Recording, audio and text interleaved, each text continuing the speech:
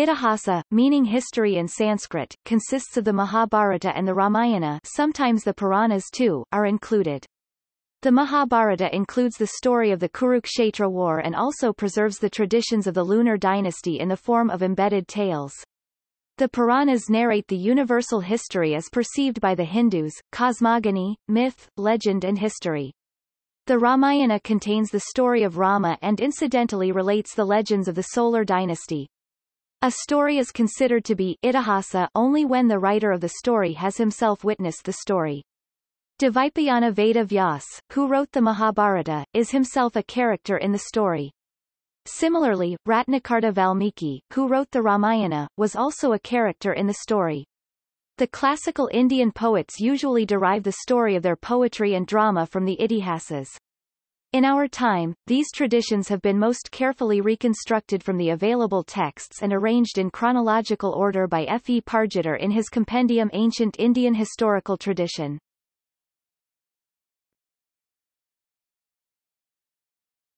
Topic: Brahmanical tradition.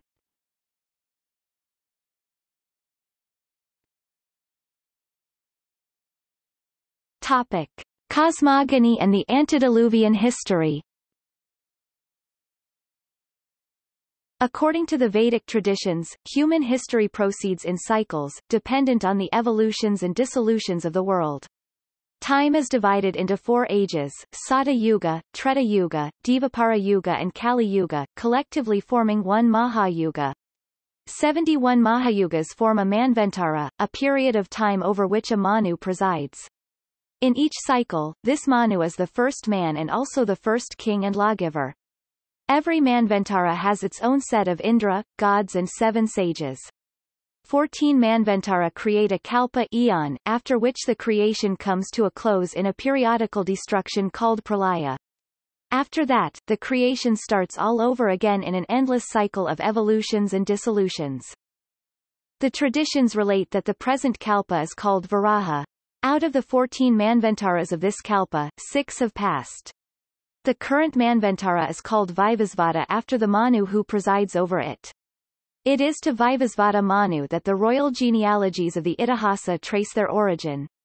It was in the Kaksusa Manvantara, which immediately preceded the present Manvantara, that King Prithu, the great-grandson of Kaksusa Manu, leveled the earth, built cities and villages and developed agriculture, trade, pasture and cattle breeding. This cycle ended after only 8 more generations with the Great Flood.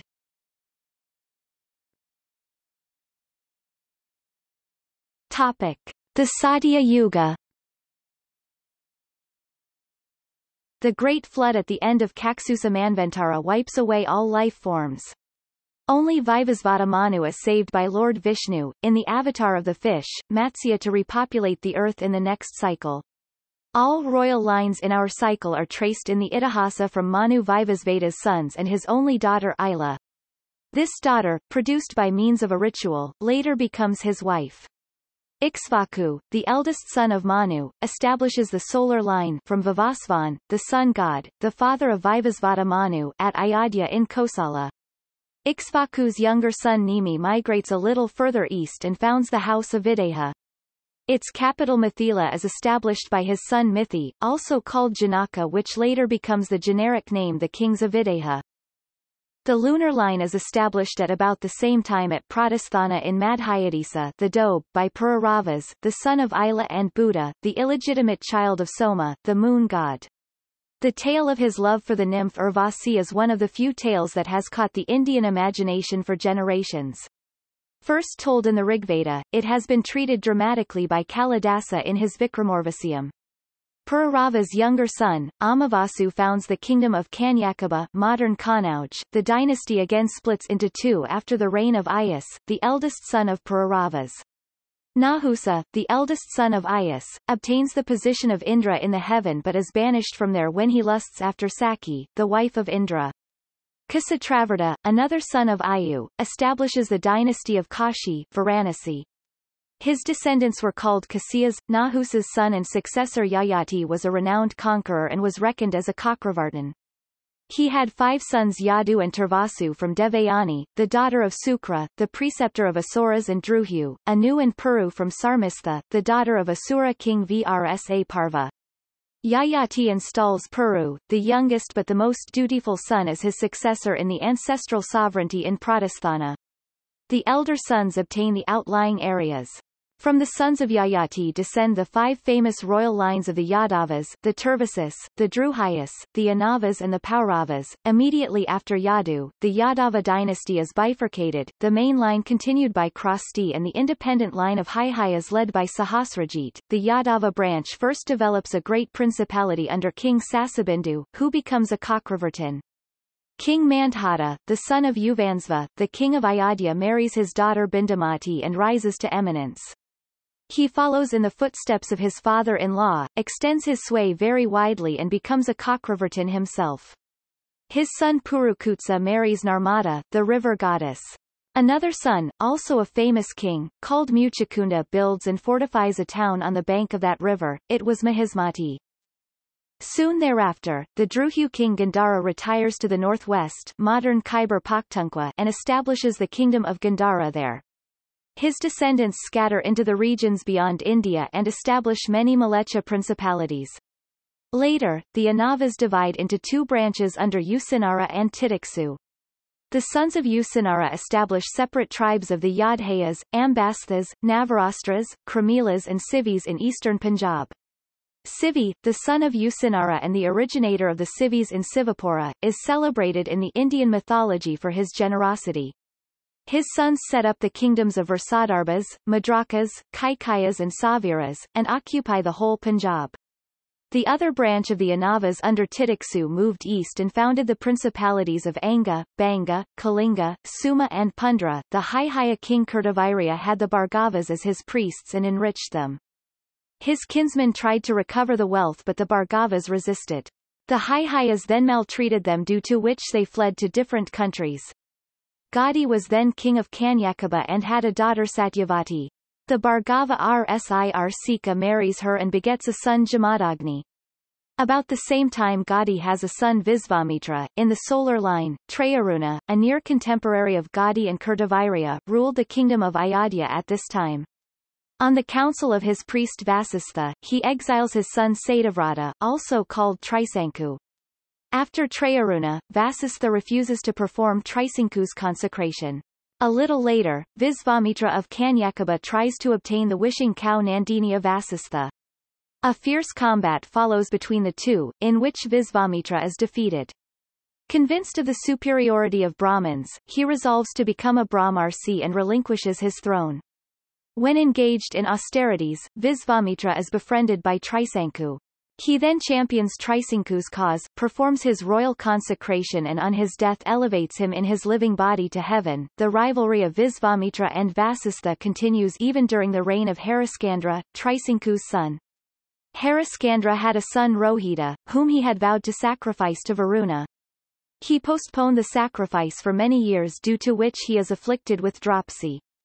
Rohita, on Vasistha's advice, to propitiate Varuna, buys Ajigarda's son Sunasepa, who is Visvamitra's grandnephew, as sacrificial victim in his stead. When about to be killed, Sunasepa chants the Varuna mantra, taught to him by Visvamitra. Varuna appears, grants the boy his freedom and the king a cure from the disease.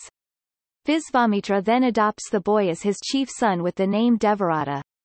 A number of Visvamitra's sons, who protest against the status given to Devarata, are cursed by their angry father to become outcasts.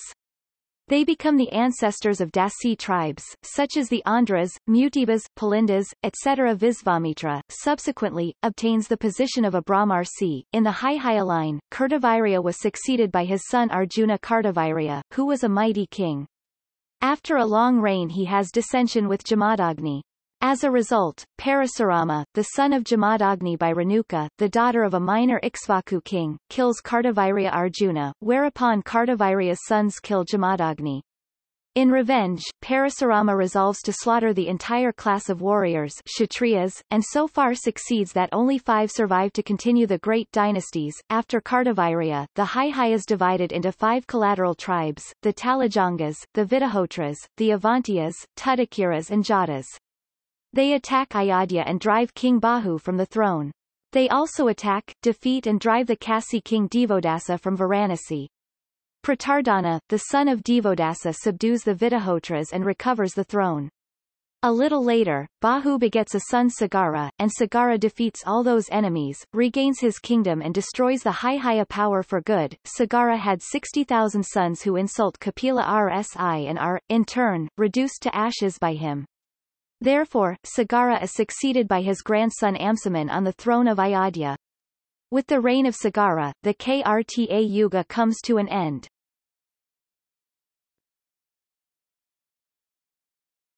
Topic: The Treta Yuga. Bhagirath, the great-grandson of Sagara, brings down the divine river Ganges to earth to expiate the sins of the sons of Sagara. Ardaparna is the next prominent king in the dynasty, made famous by his association with Nala, the king of Nisadas. Nala married Damayanti, the daughter of Bhima, the Yadava king of Vidarbha. The delightful story of their marriage and the unhappy sequel of his subsequent temporary loss of his kingdom and destitution through gambling, is in the Mahabharata, told to Yudhishthira suffering in similar circumstances. After a long eclipse, corresponding to the ascendancy of the solar dynasty under Mandhata, the Paurava line is revived by Dushanta, a near contemporary of Bhagiratha. He marries Sakuntala, the daughter of Visvamitra, and begets Bharata. Bharata is crowned as a Chakravartin and later gives his name to the dynasty, to the great fratricidal war between the Kauravas and Pandavas, and to India itself, i.e. Bharatavarsa. His fifth successor Hastin shifts the capital to a place in the Upper Doab and calls it Hastinapura, after himself. Soon after Hastin, the Bharata dynasty is divided into four separate lines, the most well-known being the main Paurava line and the Panchala line. The Panchala king Devodasa is celebrated in the Rigveda as the destroyer of 99 forts of the Dasi Sambara. His sister was Ahalya, the wife of Gautama. She was deceived by Indra and expelled into the forest by her husband on account of her infidelity. The solar line once again ascends under the benevolent kingship of Raghu, Asia and Dasharatha. The story of Rama, Dasharatha's son, forms the subject of the poem Ramayana by Valmiki. The intrigues of his stepmother Kaikeyi result in the exile of Rama, his wife Sita and his brother Laxmana to the forest. In the forest, Sita is abducted by Ravana, the king of Rakshasas, and imprisoned in Lanka, his capital. Rama forms an alliance with the monkeys and the bears of the forest and lays a siege of Lanka. Ravana is ultimately defeated and slain by Rama. He then returns to Ayodhya with his wife Sita and ascends the throne. With Rama's disappearance, the Treta Yuga comes to a close and the Dvapara commences. After Rama, the solar dynasty goes into permanent decline. Topic: The Dvapara Yuga. The Yadava line is once again split into two separate lines after the reign of Bhima, the son of Satvat, by his sons Indaka and Vrsni, who style their dynasties after their respective names. Ugrasena, the father of Kamsa, was an Indaka, while Vasudeva, the father of Krishna, was a Vrsni. The Panchala Bharata dynasty under its king Surnjaya now rises to prominence. His son Sayavana Pijavana was a great warrior, and the latter's son, Sudas, annexed several kingdoms. A confederacy of the kings of the Pauravas, the Yadavas, the Sivis, the Druhyas, the Matsyas, the Turvasis and others, is formed against Sudas, who defeats them in a great battle near the river Purusni. This is called the Battle of the Ten Kings. The bulk of Rigvedic hymns, Book EX, represents only 5 to 6 generations of kings, and of contemporary poets of this dynasty. The Paurava line continues through Ajamita, the son of Hasti. In his line, King Samvarana was defeated and exiled to the forests on the bank of river Sindhu by the Panchalas. Parjitar identifies this Panchala king as Sudas, but the exact relationship between the dynasties, chronological and political, is not recorded. Later, Samvarana reobtains his capital from the Panchalas and marries Tapati, a daughter of the sun. The playwright Kalasakara c. 900 AD has immortalized their story in his play Tapati Samvarana. Their son was Kuru and his descendants were called Kauravas. The line continues through Kuru's second son Janu. Vasu, a descendant of Kuru, conquers the Yadava kingdom of Sati, and establishes himself there. His eldest son, Brihadratha founds Jauravaja in Magadha as his capital. His son Jarasandha extends his power up to Mathura, ruled by Andaka king, Kamsa, who acknowledged him as overlord, in the north and Vidarbha in the south. Kamsa was a tyrant. He had imprisoned his father and usurped the throne. His nephew Krishna kills him and restores the old king to his throne. This rouses Jarasandha's wrath and he attacks Mathura. Krishna along with the Andakas and Vrsnis migrate to the west coast and build a new capital Dvaravati Dvaraka in Saurashtra. Krishna then abducts Rukmini, the princess of Vidarbha, defeating her brother and marries her. In later life, Krsna becomes the friend of the Pandavas, see below. The next famous king in the Kaurava line is Pratipa. His son, Santanu supersedes his elder brother Devapi to the throne, whereupon no rain falls for 12 years. Devapi then acts as a Hotr chief priest and performs sacrifice for his brother and obtains rain. Santanu's grandsons were Dhr Tarastra and Pandu. The former being blind, the latter ascends the throne. Dhr Tarastra has many sons of whom Duryodhana is the eldest, and Pandu has 5 sons, Yudhishthira, Bhima, Arjuna, Nakula and Sahadeva. The sons of Dhr Tarastra belonging to the elder branch were called Kauravas and Pandu's sons, the Pandavas. The question of succession to the throne results in a feud between the two families culminating in the appalling slaughter in the Bharata War. All the old Kshatriya dynasties of India, it is said, took part in the great battle, fighting on one side or the other. In the battle, which lasts for 18 days, the ruses of Krishna enable the hard-pressed Pandavas to win. The Mahabharata narrates the story of this feud in detail.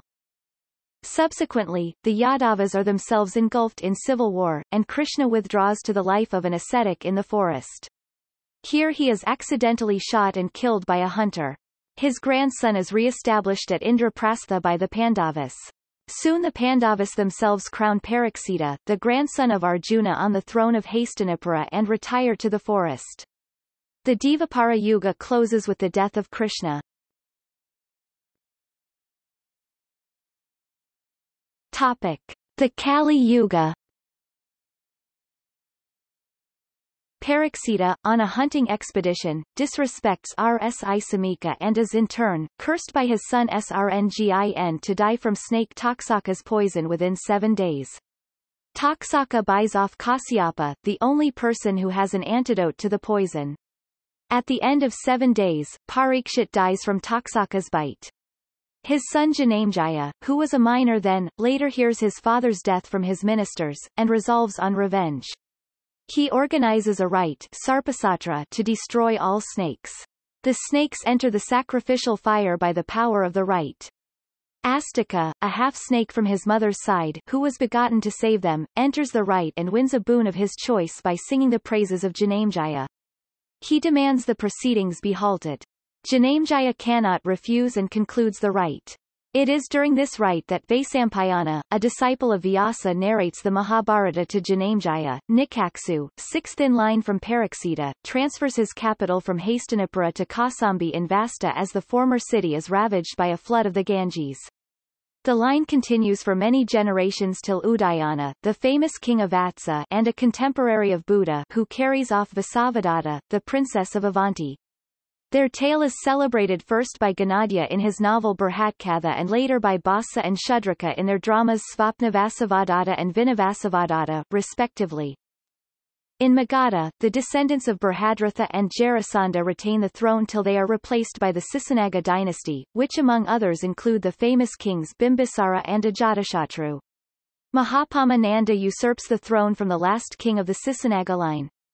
He overthrows all old Kshatriya dynasties, the Ikshvakas, the Pankalas, the Kasyas, the Haihayas, the Kalingas, the Asmakas, the Kurus, the Maitalas, the Surasenas and the Vidahotras, and subdues the whole central India. The Puranas, hence, call him the destroyer of all Kshatriyas and monarch of the whole earth, which was under his sole sway. According to the Mahabharata, the Kali Yuga will close with the coming of Kalki, at which point the Treta Yuga will recommence.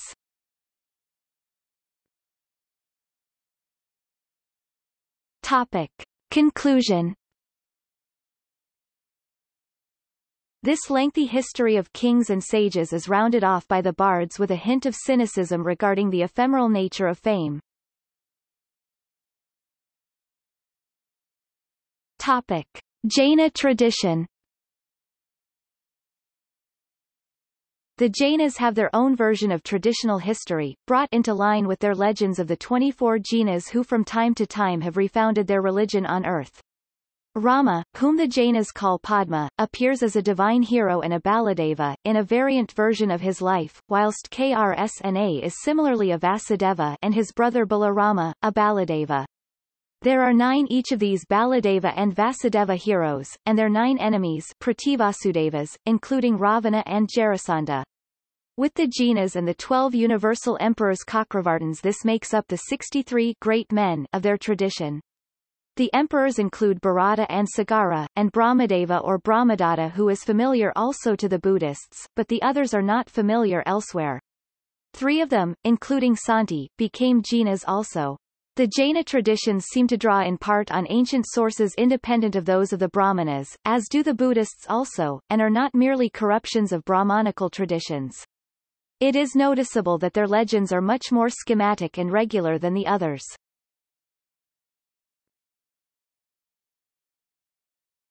Topic: 63 Salaka Purusas.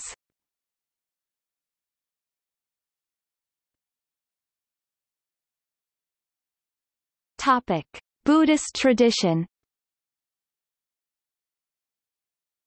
The Buddhists preserve another different version of the traditional history. According to them, in the beginning of the cosmic cycle mankind lived on an immaterial plane where there was no need of food and clothing and no private property, family, government or laws. Then gradually the process of cosmic decay sets in and mankind becomes earthbound and feel the need of food and shelter. As men lose their primeval glory, distinctions of class varna arise and they enter into agreements with one another, accepting the institutions of private property and the family. With this theft, murder, adultery and other crime begin.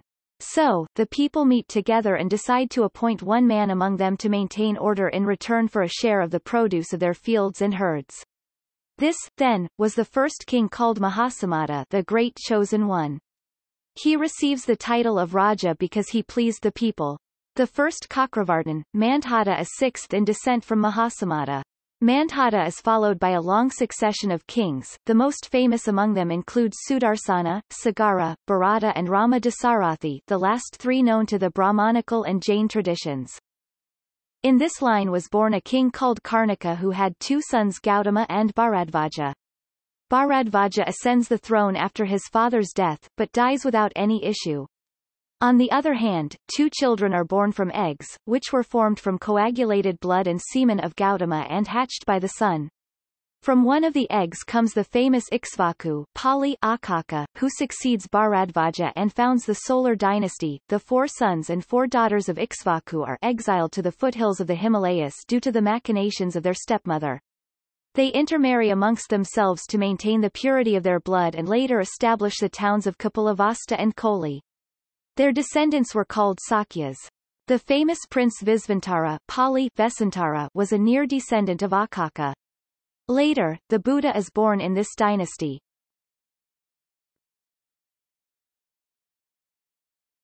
Topic: Itihasa as a source of actual history. Historian Romila Thapar discusses the problem of associating major lineages of the early tradition with archaeological evidence, e.g. with painted grey ware or chalcolithic black and red ware, understanding the Puranic genealogies as records of a general pattern of settlements and migrations, rather than factual information on history and chronology.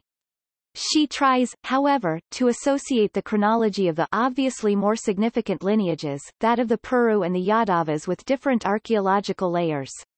Like Parjitar, she divides the Puru lineage into 3 distinct phases, connecting Phase 1 from Manu to Bharata with the ochre-colored pottery, Phase 2 after a break, from Bharata's adopted sons to Kuru with the painted grey ware, Phase 3 starting from Kuru being terminated by the Mahabharata War. The Yadava line is associated with the black and red ware, the geographical distribution of which is traced in connection with the different branches and migrations of the Yadava tribe, according to the Puranic sources. She concludes, however more cautiously, the attempt to link the Puru and Yadava lineages with certain archaeological cultures has resulted in some echoes of identification, but nothing more definite than that can be said at this point. The identification remains speculative. By considering the problem of chronology, archaeological evidence versus traditional chronology, and the question of identifying the Indo-Aryan speakers, Phase 1, up to Bharata, being understood as a pre-Indo-Aryan lineage, which was taken over later into the tradition of the Aryan-speaking people. Topic: influence on the classical Indian poetry. The rules of classical Indian poetics prescribe that the themes of the Mahakavyas ornate epics and Natakas drama should be primarily selected from the Itihasa. In accordance, great Mahakavyas such as Kalidasa's Raghuvamsa, Kumaradasa's Janaki Harana, Badi's Ravanavada or Bhattacharya and c. have drawn their themes from the Ramayana and Bhairavi's Kiratarjunya, Maga's Sisapalavada and Sriharsa's Naisadhyakarita and c. from the Mahabharata.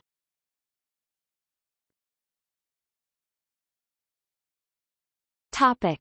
See also: